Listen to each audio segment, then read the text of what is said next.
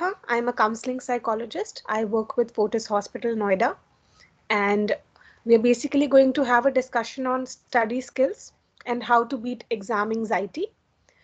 Why this session is really important, first of all, is especially in the present situation, is because this entire year has been very unexpected. And when this year has been very unexpected and uncertain, apart from the regular learning that we do in school, there was a lot of unexpected adjusting to the new lifestyle, adjusting to the being confined to the home, the changes around this new lifestyle that we had to accommodate, having our classes virtually, not having a fixed routine at times, because because our body is adjusting with this, our mind is adjusting with these lifestyle changes. Sometimes we used to go off our routine as well. So considering how unexpected this year has been, there have been a lot of challenges, especially for children. So the kind of stimulating environment you used to get at school, which perhaps helped you a little to maintain that concentration and motivation when it comes to studies, wasn't there anymore. So that in-person school environment and interaction got reduced to a bare minimum. Well, not even bare minimum. From the last 8-9 months, we have just been at home. So it became completely virtual. The in-person interaction wasn't there. So because there was a screen in between and the interactions were happening virtually, and that stimulating environment wasn't there, it became harder to keep our focus intact while studying on an online medium. And like I said, uh, the screen time for us has increased incredibly. All our classes are happening online. If we have to interact with people, because we are also practicing social distancing as much as possible, uh, our personal interactions also went on an online medium. So because the screen time increased for us incredibly, it somewhere started to interfere with our daily schedule, right? If you used to earlier get up around 6:30, take a shower, have good breakfast, then go to school, now that routine wasn't there anymore. You know that the virtual classes are going to happen. So let's say if the timings of your class is starting is 8, your first class starts at 8. Perhaps a lot of us were getting up around 5-10 minutes before 8, just washing our face and sitting in front of our laptops or tablets or mobiles. It wasn't there anymore. The schedule wasn't there anymore. So, and on top of that, considering how young people have a lot of energy and the avenues to exert that energy, those avenues to go out and play, the outdoor activities got reduced as well because of precautions that were in place. So these were some basic challenges that students were especially facing, and that added to a lot of stress. And now that the exams are going to start, different kind of stress that we are feeling, not just around the lifestyle because of COVID times, but also because of the exams. The exams are going to happen online. So it brings in a different kind of nervousness and jitteriness. Earlier, where we used to make sure that we know what the sitting arrangement is like, in which classroom I am supposed to sit, which is my desk in that particular classroom, which row, which number. Now we look out for the most quiet, distraction free, good connectivity corner in our home where we can sit and give our exam, right? So the kind of environment that we are looking out for, the kind of precautions we used to take have changed a little. There were Earlier we used to sit for pen paper exams, so there was minimal technological skill that was required, right?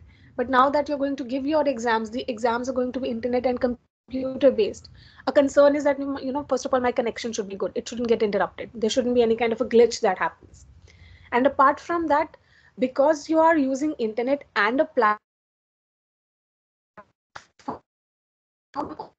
online platform to give exam, there is some kind of digital proficiency that is required. You should be able to so that technological knowledge is also required this time around.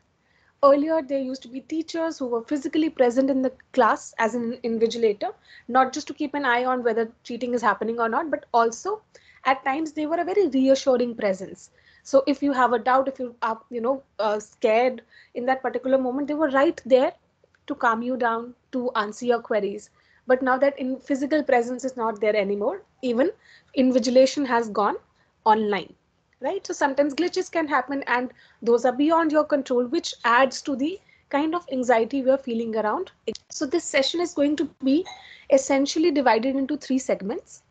One, first one, where I'm going to talk about certain skills that you can use to enhance your study patterns, as in how you can still keep your motivation high. How can you study better and smart? So that's going to be the first thing that I'm going to talk about.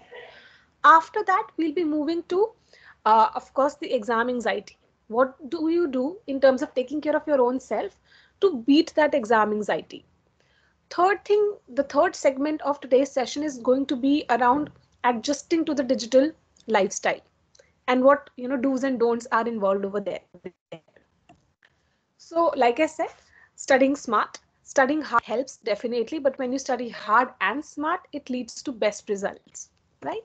So starting with the very first skill, study skill, is time management. I cannot emphasize this enough, how all of us, all the students who are here, all the teachers when they were students would have heard this from their parents, manage your time. That's the key to everything, right? And it is. So the first skill within time management is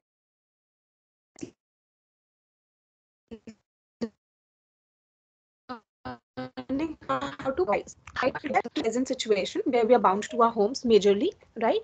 Our prioritization should include all of these things that you can see at your screen: time with friends, family, time for your own self, your sleep, hobbies, food, exercise routine, your classes, homework. And work here basically means, I'm hoping that you guys are also contributing towards some or the other household chore for your family, right? So a lot of it should be including all of these things. But unfortunately, because of, again, a lot of our time going online, this is what it looks like. We have our online classes, our interaction, personal interaction has also gone online mostly. So social media usage is there. Because of increased screen time, physical movement has reduced, our lifestyle has become even more sedentary, plus we do not have the option of going outside. As much as possible, stay inside the home. So limited movement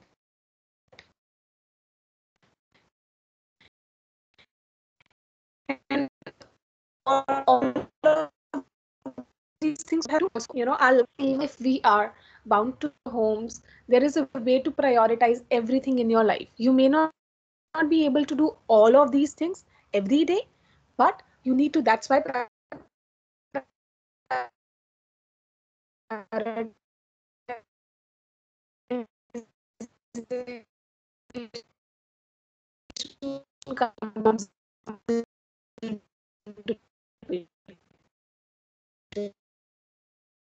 what can you, right? This is a simple 2 by 2 prioritizes of two factors. Is this important, right? Whatever be your number one priority. Whatever is not important, not due soon, number 4, the last priority. Anything that is important, not due soon, number 2, because it is really important goal for you, important task for you. Number 3, something that's not important but due soon because the deadline is sooner, you put it as a number 3 priority. The reason to something that may not be as important but is due soon can also be your number 2 priority, right? The entire thing this grid is, so you think of all the tasks that you have to do in the day and so that if today you are struggling with time, you would know what all tasks can push off tomorrow, or perhaps to a day after tomorrow. So number 4 box, any task that you've move to another day. But number 1 box is something that you need to attend first, so that all your maybe assignments, submissions, they happen on time. So focusing on can really sorry about that. Another thing is activity scheduling. So I think a lot of us, again, I would also like to involve teachers here. When we were kids, we used to make this kind of a timetable for ourselves, right? We used, all of us used to make it, but very few of us, rarely a child or two in the class are able to follow through this kind of a timetable. And it's not that you are lacking something and that is why you're not able to follow this timetable. The problem lies with this timetable. If you look at this timetable, it is holding you accountable for every minute of your day.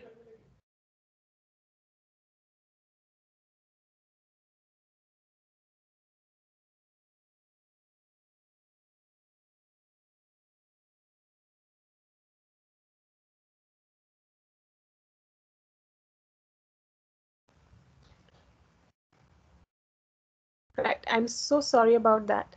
Okay.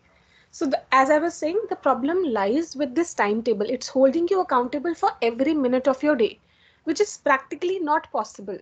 There is no flexibility in this timetable. There is no element of realism in this timetable. For example, I thought that I'll be studying maths, between 6 to 8 p.m. But there was an emergency situation that happened. Now, because it's an emergency situation, I can't even ignore it, right?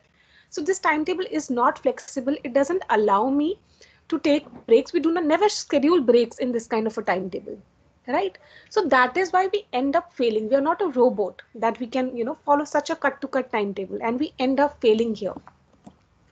The timetable that we should be making should look like this. Just 3 columns. Activities that you want to do today. So let's say I wanted to study maths for maths, geography, and I wanted to take out time for my art practice or any other hobby that you have. And I thought that because the chapter that I'm going to do in maths is easy, I'll give it 1 hour. The chapter that I'm going to study in geography is a little difficult, so I'll give it like 1.5 hours. And art activity I'll do for another half an hour. So that was my expected time. Maths, 1 hour, geography, 1.5 hours, art, half hour. But when I sat down to study, maths took me maybe a little bit more, an hour and 15 minutes. I was somehow able to finish geography within my time limit. And when I was doing art, I didn't realize for how long I was doing it, and I ended up doing it for more time. So what happens here is this kind of a, that's what you fill in the third column. How much time? So what happens here is this kind of a timetable over a period of time helps you understand what all subjects, what all chapters and portions in that particular subject take how much time, so that while you are going to prepare for your exams, you would know how much time to dedicate to each subject and to each individual chapter within that subject. And that helps you again manage your time well, right? So this is the kind of activity scheduling that we should be doing instead of following this kind of a robotic timetable for ourselves. Second study and exam skills that we need to focus on is creating the right kind of atmosphere and environment for ourselves to study. So like I was saying earlier, that we lie down in the bed with our phones and tablets to study, right? Or notebooks for that matter. Now, one thing to remember here is that your brain is really, really sharp. It makes a lot of connections and associations over a period of time, right? So you have always been sleeping on bed. When you go to a classroom, when you go to your school to study, you're studying on a table and chair, right? So your brain knows that on bed I'm supposed to sleep. Plus, considering the kind of weather that's out there, with a blanket on, you're definitely going to fall asleep, right?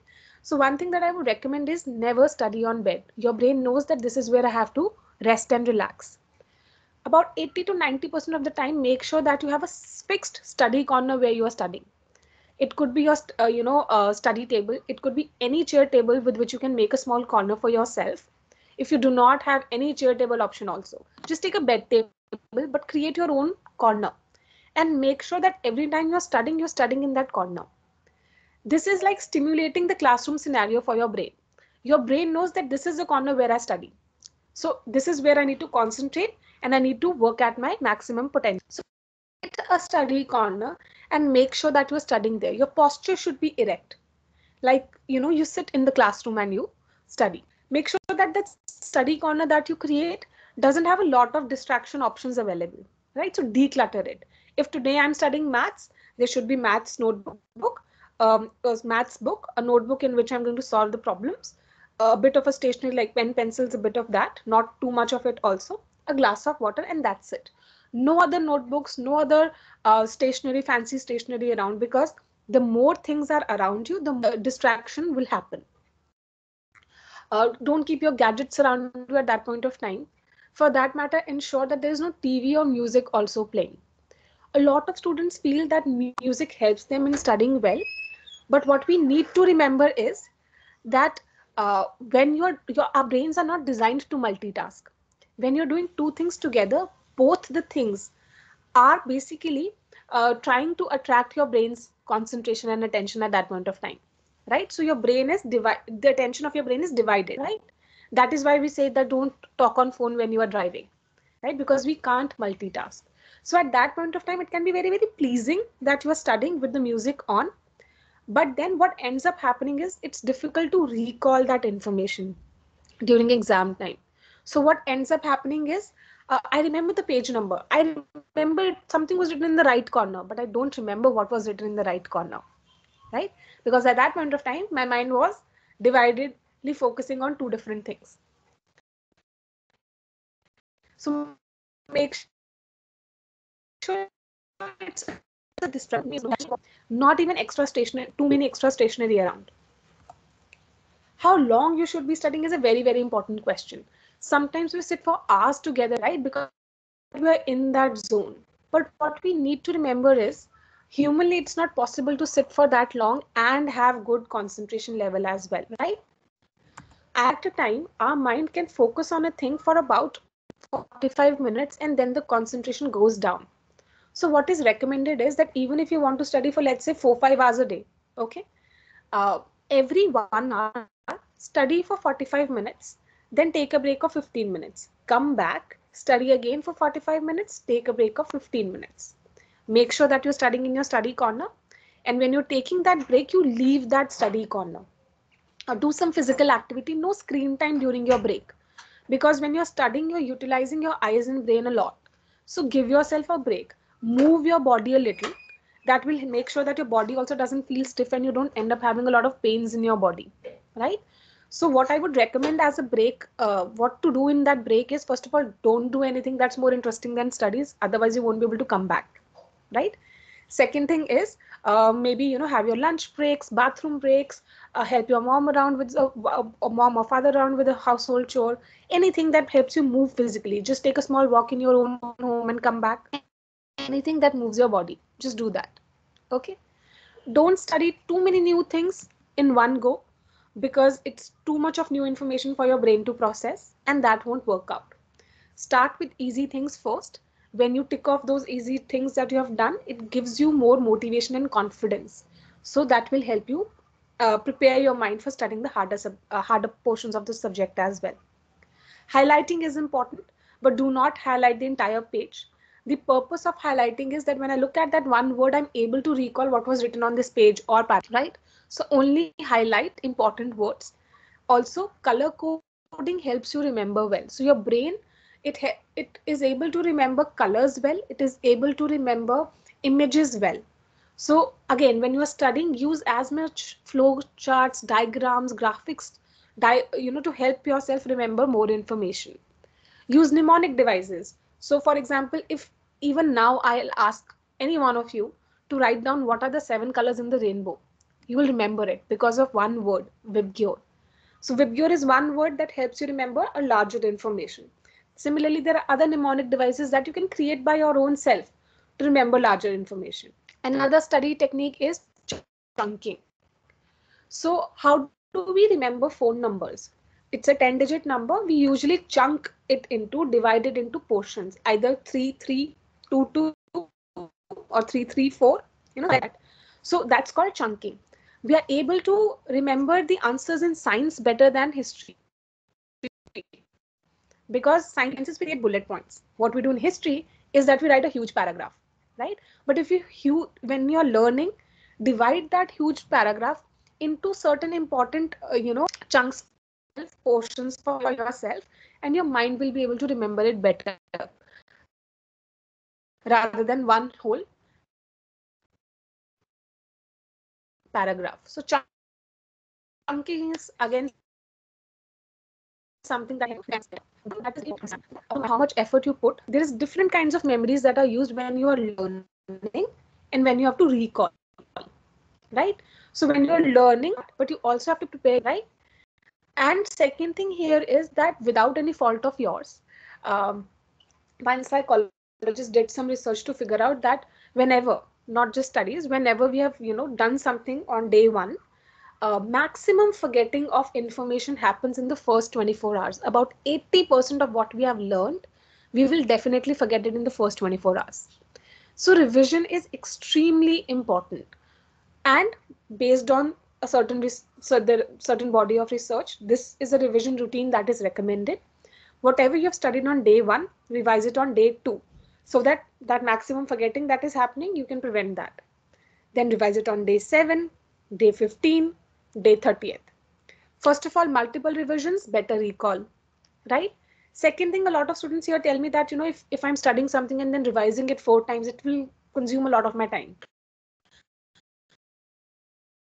But remember, if you're studying something one, let's say it took you 1 hour to study that, the second day when you're revising, it will not take you exactly 1 hour, it will take you lesser time.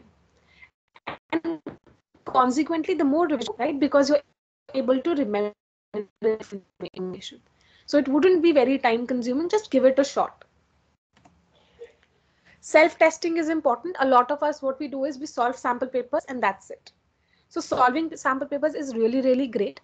Stimulate the environment of the exam when you're doing that sample paper. So sit in your study corner, tell everyone in your home, for the next 3 hours, no one is supposed to disturb me. I'm going to sit for my test, right? And you time yourself and you do it.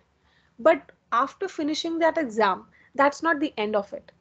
Once you're done with the sample paper, give yourself a break, come back, and then check that paper for yourself. Give yourself marks on that paper. When you check that paper for yourself, you will be able to identify what kind of mistakes do you make, if at all you're making mistakes. And then that will prevent you, that knowledge will prevent you from repeating the same mistakes during your actual exam. Self-test helps you not just to, in terms of preparation, in terms of making sure that you're able to finish your test on time, but also to recognize what kind of mistakes you make so that you don't repeat them. Okay. Maintain a sheet like this when you do the self testing, right? And let's say, so if there are I'm doing solving a maths sample paper one every week, so every week I'm writing down the date on which I solved the paper and the score that I obtained. Now what happens is, a lot of us at times feel very, very anxious during exams, even though we are spending a lot of time studying, and we can see that we're spending a lot of time studying, we do not feel confident in ourselves that I've prepared enough. So when you prepare, when you keep such a score sheet for yourself, this works as the hard, fact that you can feed to your mind when you're feeling that kind of anxiety and lack of confidence. Right? You're feeling very, very low on confidence and you feel that you're not prepared enough, but you can feed these numbers to your mind and tell yourself that no, I solved the paper 5 times, see the kind of scores that I'm getting, I am preparing, right?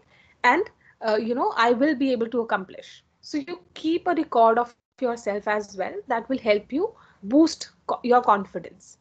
As far as concentration is concerned, there are a couple of exercises that works wonderfully well.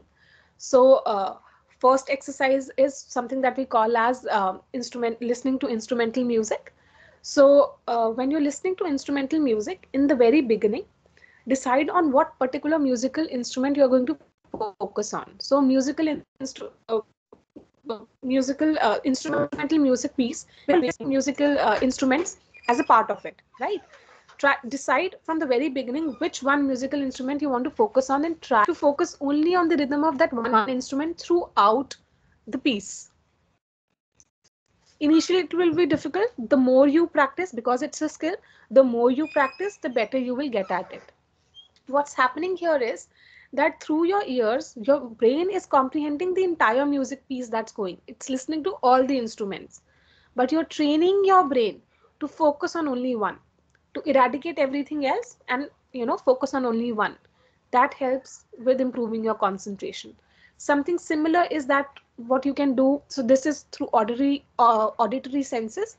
Something similar is what you can do via your visual senses. So if you move on to the fourth point here, the E exercise. So E exercise is basically take up, choose an article at random. You have to skim. So reading is when I am reading the article and comprehending what's written.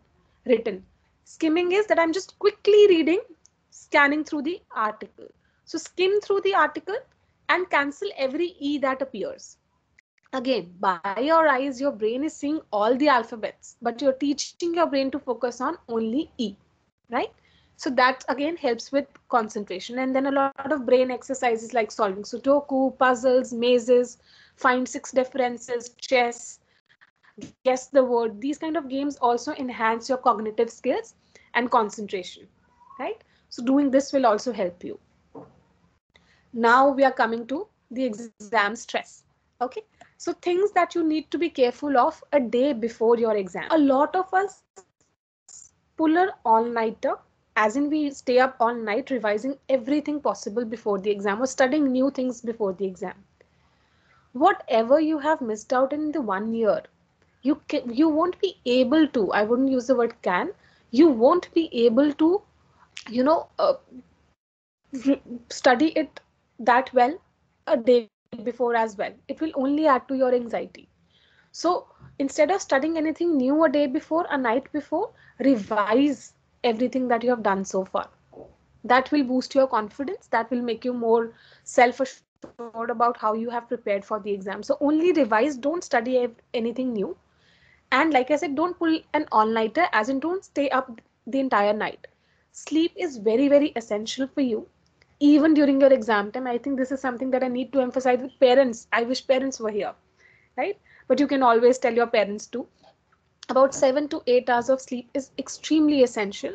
If you're not sleeping well, again, your brain will be very, very fatigued in the morning, and with the brain that is and confused, you won't be able to give a good exam, right? You won't be able to remember information well, recall it well, and write it down, and organize your thoughts for that matter. So give yourself proper rest, have good dinner, go off to sleep on time, make sure that you're eating healthy, right? Not a lot of junk food.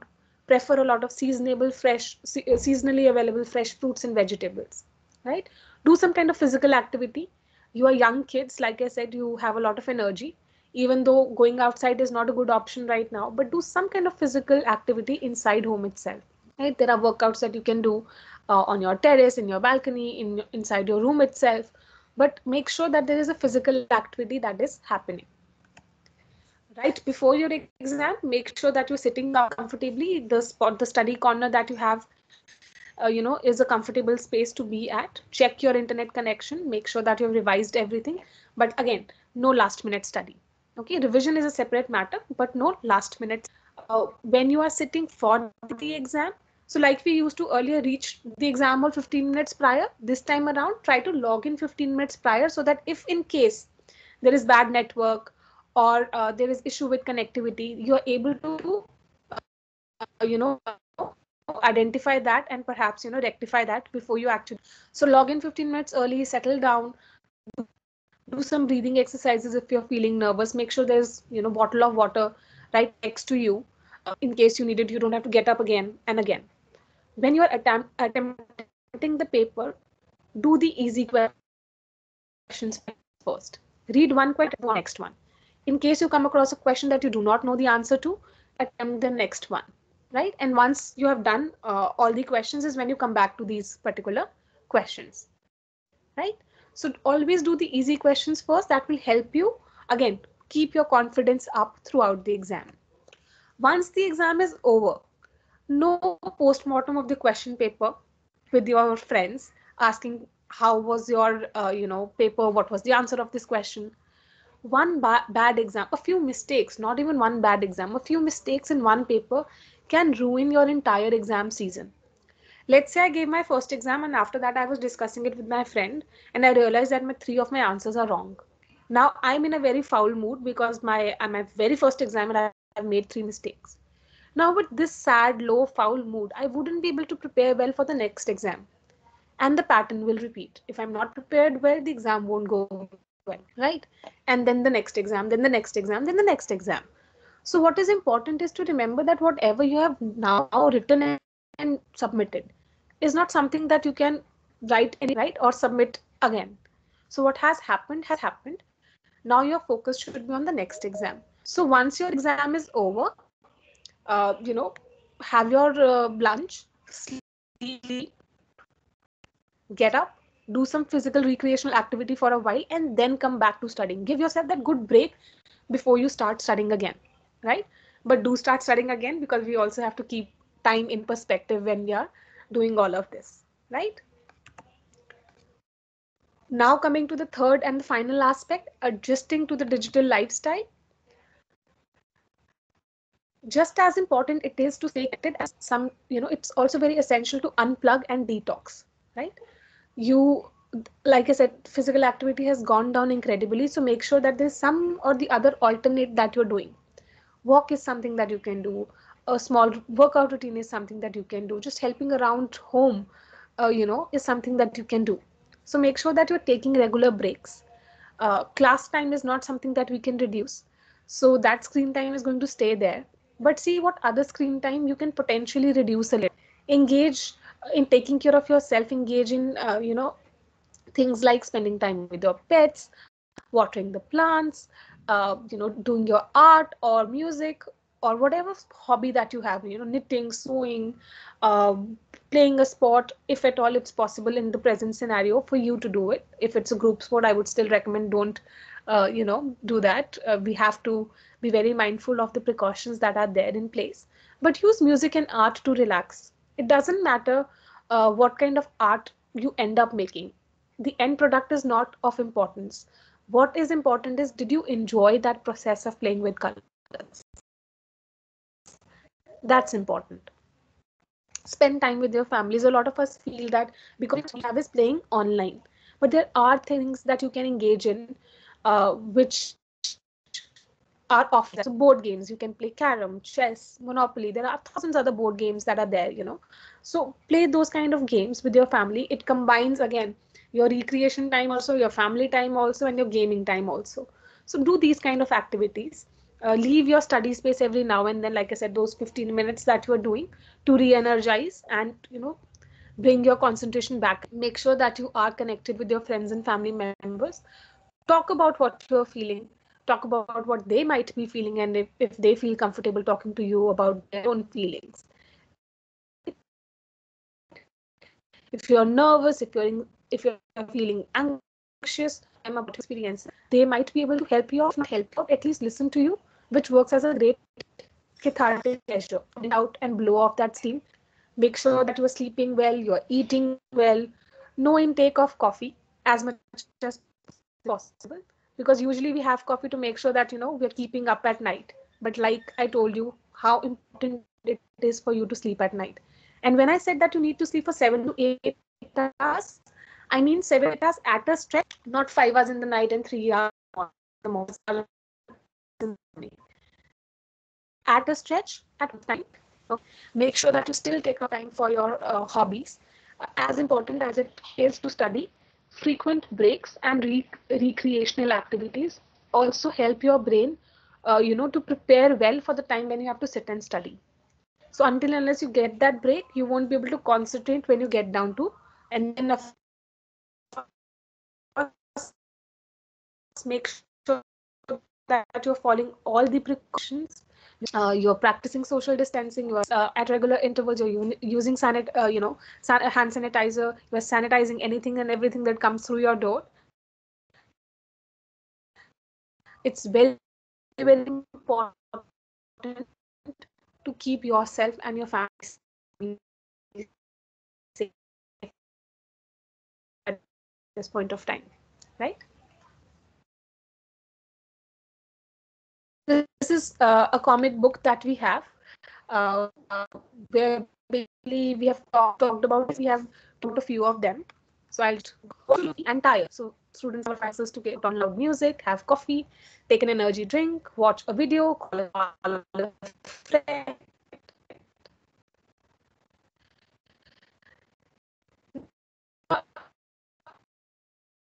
If you wanted to study at night, you were feeling sleepy, or for that matter, but if you are sleepy, your brain is not in a position, right? So I'm not giving that my mind and body is asking for. I'm forced, and when I'm studying, I'm also not able to remember anything from it. So So basically, I'm just wasting my time over there, right? Not able to accomplish any of the two things. So what I would rather suggest is go sleep for her, take a power nap, sleep for 30 minutes or 1 hour, and come back with a fresh mind to study. That would be a better thing to do rather than wasting your time not attending to your body or not being able to study either.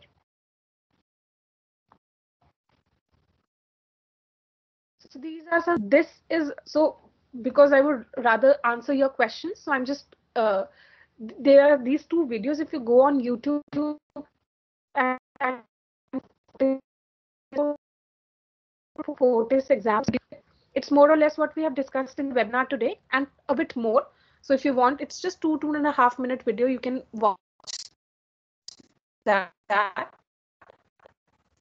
The other one, the parent toolkit, is basically for their students and children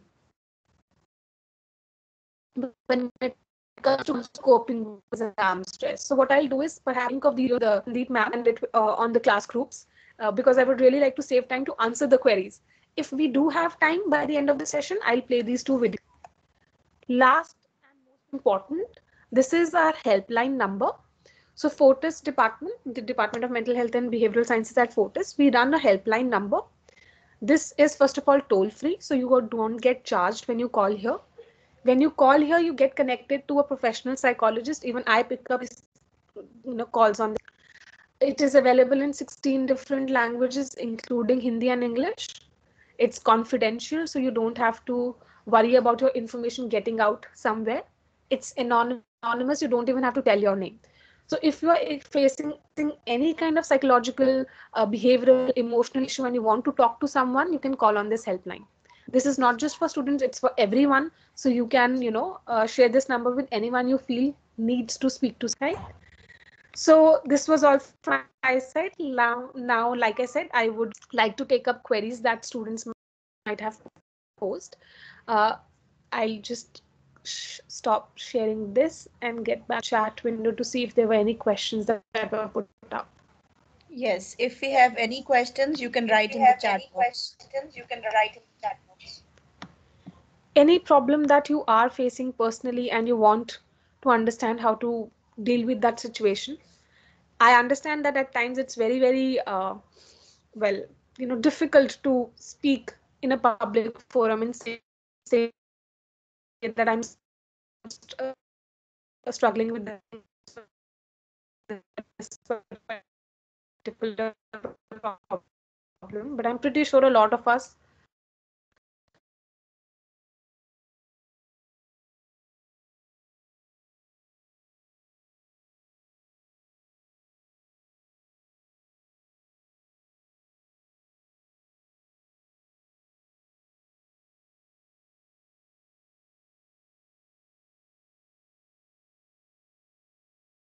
If any one of us have any questions, we can write in the chat box.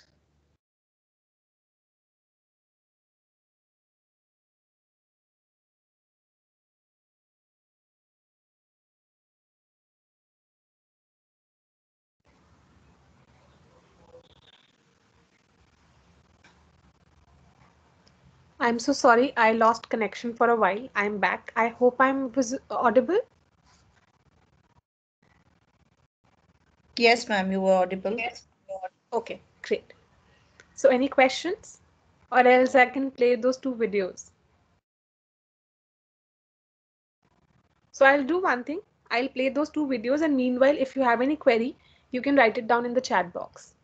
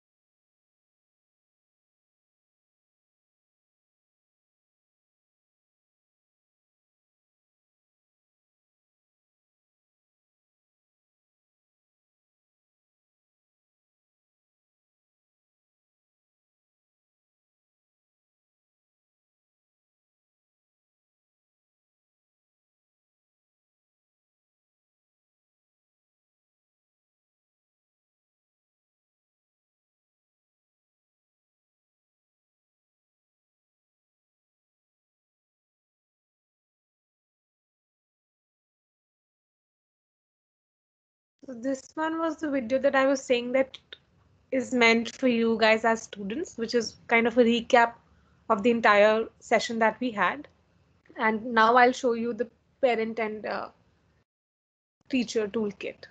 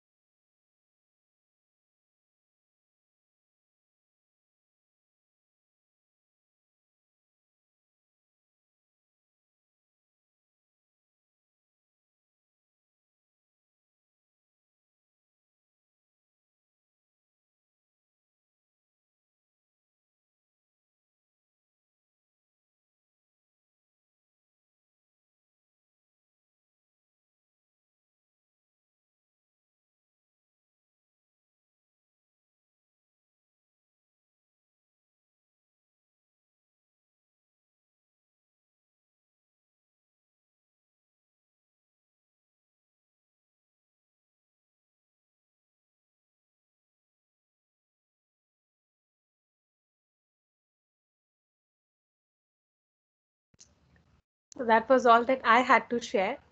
And any queries, any questions any student has, they can ask.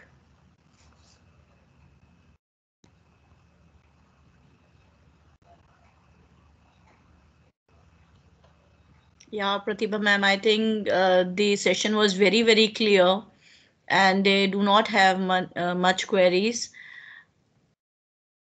On behalf of Millennium family, I take this opportunity to thank you so much. The strategies given by you, the way suggested, they are very, very practical. And these are small things which children, students, they may ignore in day to day, in their day to day lifestyle. Like I really like that now the weather is also like that. The students, they would like to sit on bed and study, but then you have told them how our brain is trained that when we are on bed we need to take sleep there, so we may not be able to concentrate. So all these strategies you have discussed, they were very practical and I think of much use for students. So once again, we are really thankful that you took time out and you helped our students out. Thank you so much, and hope to have more workshops from you in future. Sure, ma'am. Thank you so much for having me here. Yeah, thank you. Okay.